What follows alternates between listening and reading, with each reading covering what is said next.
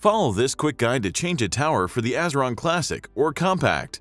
For this guide you will need hex screwdriver, flathead screwdriver, tweezers, unplug the keypad, unscrew these screws using the hex screwdriver, remove the palm rest,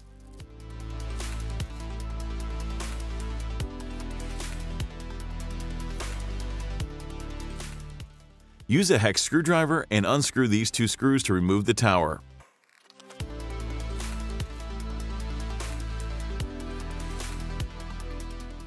Unscrew these screws that hold the casing using the hex screwdriver. Do not remove it right away.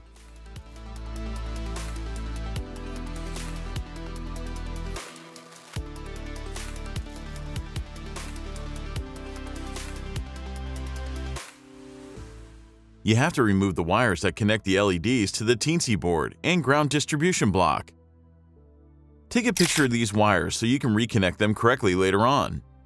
Note that the black ground wire might be connected to another slot of the ground distribution block. You can connect it to any free slot of the block.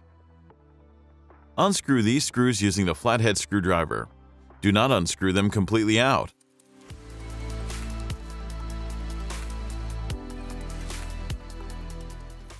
Remove the wires and the casing.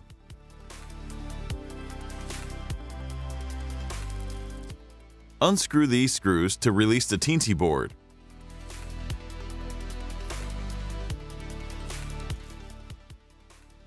Locate the tower's wires connected to the teensy. These wires must be connected to the specific slots.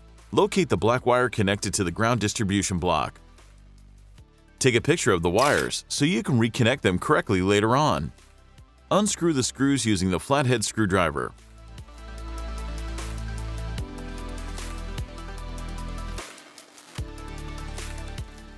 Do not unscrew them completely out.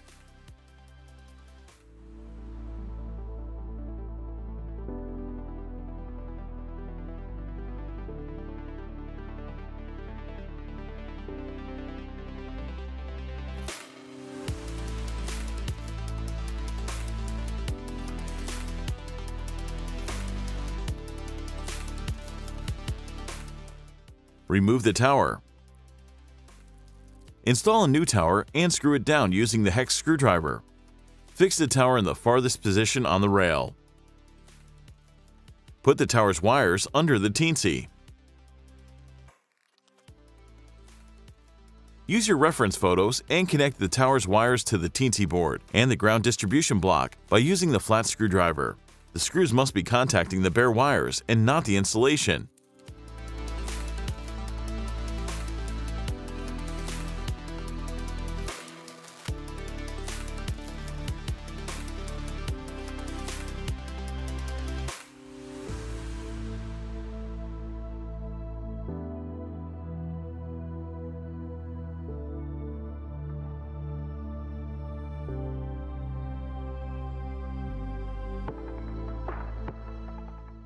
Once the wires are secure, double-check them with a very light pull to make sure they are attached.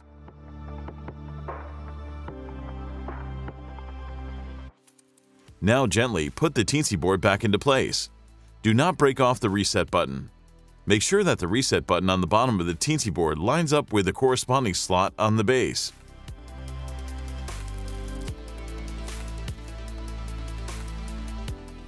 Use a hex screwdriver to tighten these screws that hold the teensy.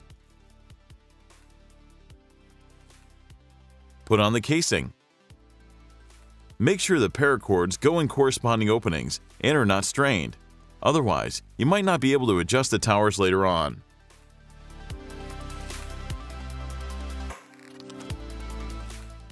Tighten these screws using the hex screwdriver.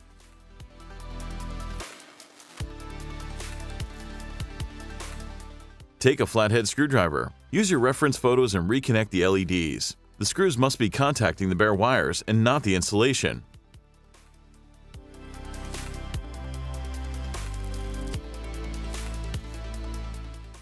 Once the wires are secure, double-check them with a very light pull to make sure they are attached. Plug the keypad into the PC and make sure all the keys, thumbstick, and 5-way switch are working. If not, check the connections, referencing the photos you have taken earlier. Remember to unplug the keypad before troubleshooting. Use the hex screwdriver to reinstall the palm rest. Be sure not to squeeze any wires while doing so.